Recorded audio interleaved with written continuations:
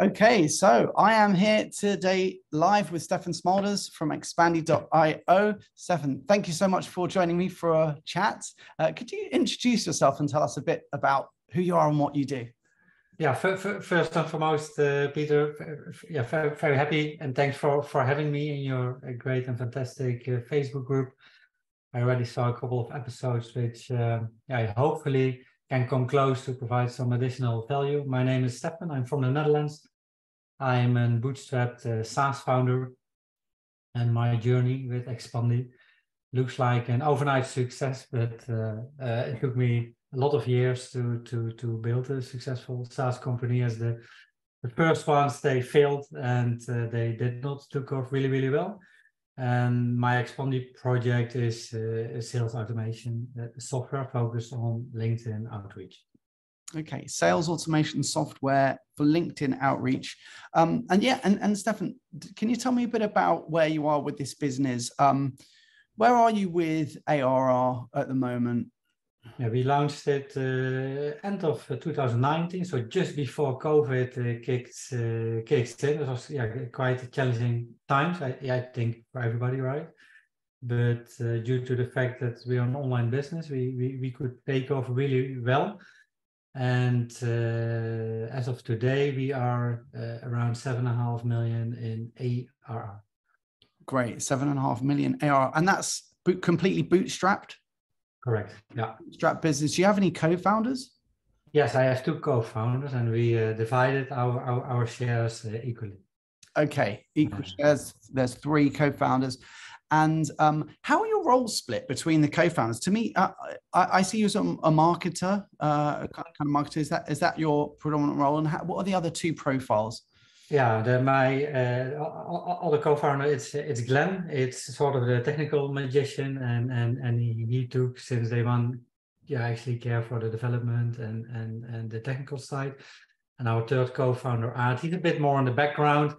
He tried to be the middleman between me and Glenn, so that we not fight that much. That was our original plan, and now he's a bit of a more into the HR.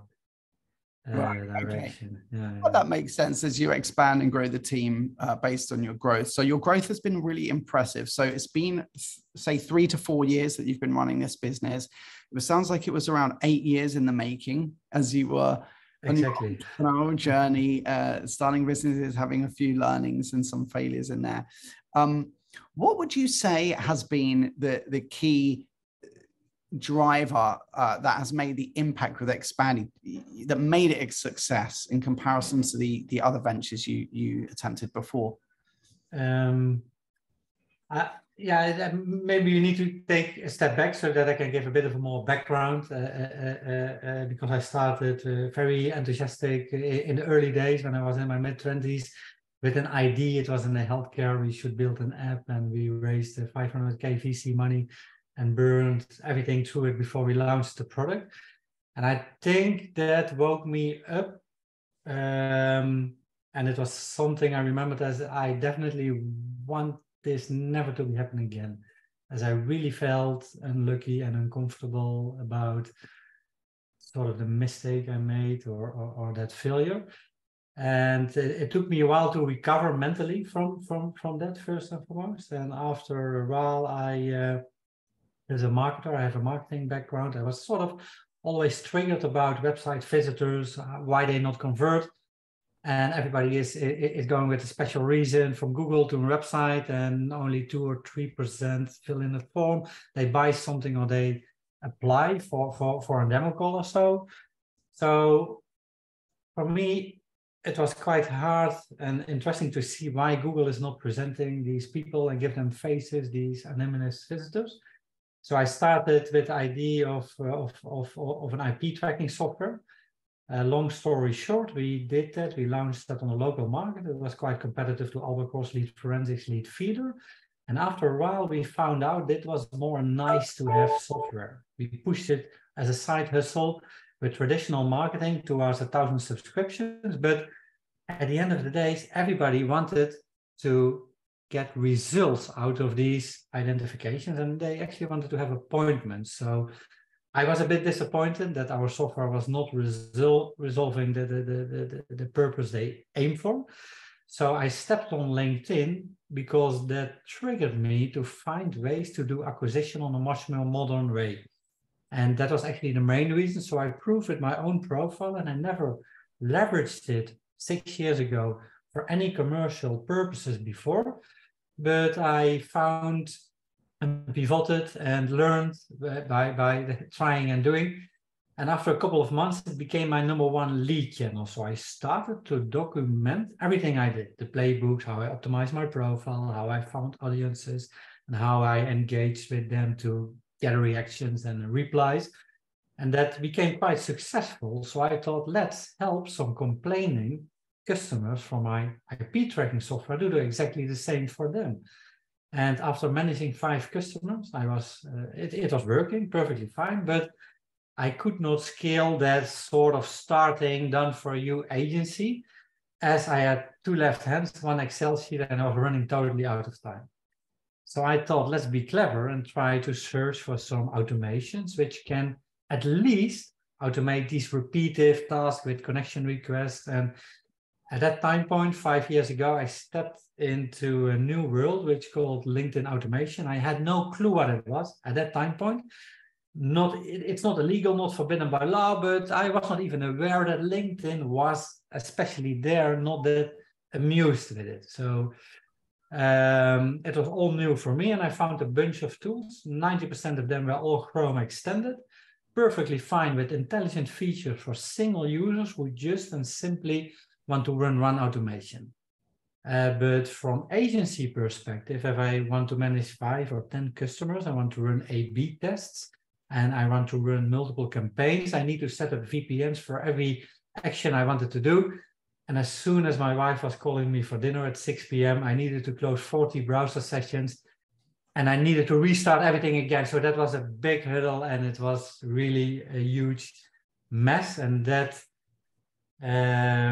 frustrated me so much for the purposes I wanted to leverage it, that I shared everything out of frustration with Glenn, my current co-founder, and he say, let's just build the thing ourselves. We make it cloud-based, quite intelligent, with dedicated IPs per user account. We can run hundreds of accounts in 1 admin, and no worries, we don't need to close it. And by the way, we will build in all features you need as an agency owner to manage more accounts. So that was a bit of the start of expanding. And it took us a couple of months. It was a bit more challenging, as we are not leveraging an API on LinkedIn to access the platform. And LinkedIn started to change things. They find all these tools. So yeah, that's a bit of how we came towards the idea from Expandy and how we were able to build it. Why we really took off. I stepped in an already oversaturated market. As we all know, there were a bunch of tools, and most of them were quite spammy.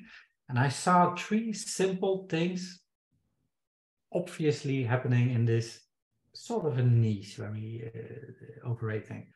And I just took advantage of these 3 things. It's quite simple, because everybody's asking me, how did you get to 7 or 8 million in such a short of time period, bootstrap, without funding? And I think it's 3 things. At the time that we started, there was a huge buzz on LinkedIn automation. On the left side, everybody wanted to leverage these tools, especially all our US friends, because they could do faster business. It saved them a lot of time. It was fully automated. And on the other hand, nobody wanted to get in problems with LinkedIn or losing their profiles. And at some point before we started and launched our product, I think Linked Helper and DuckSoup, they got catched.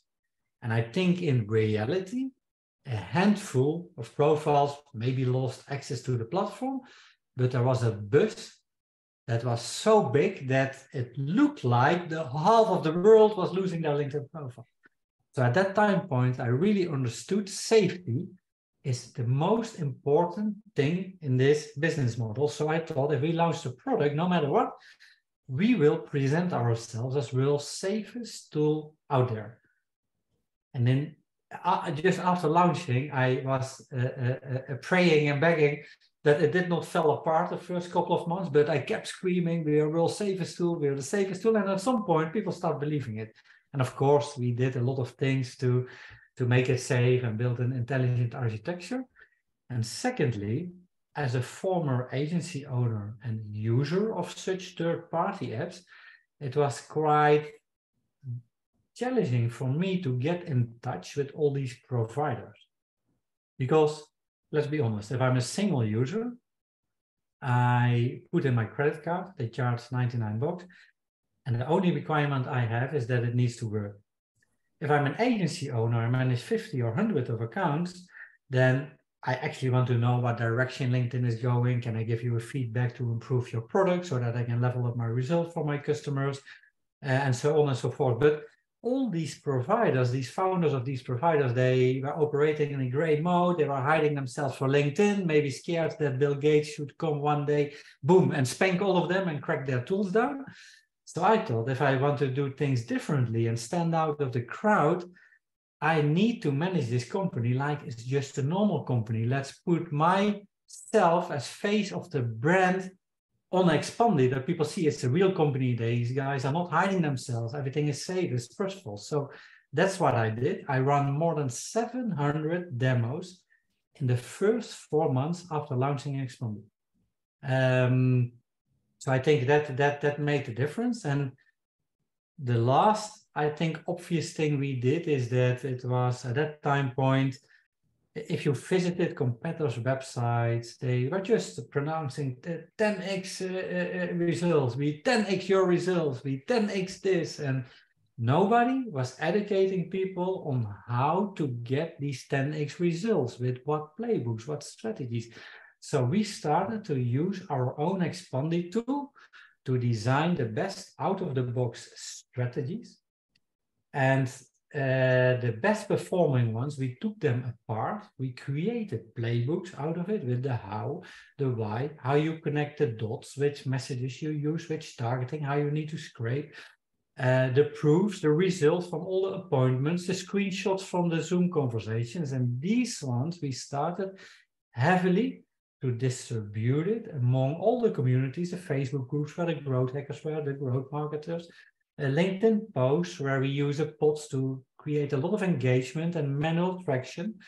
And then we followed up manually in all these Facebook groups with the DMs to send the link. We put a small retargeting on it, and that we leveraged actually inbound marketing by creating quite successful playbooks. And they were all working because we tested out all of them ourselves, actually. Fantastic. Hey, Stefan, that was such an awesome overview. I feel like I really understand what made the big differences. There's those three things. Also, the time and effort you put in, the pivot you made in the business. So I feel like I didn't really have to ask you anymore. And you've been really generous in sharing all of that knowledge and your experience there.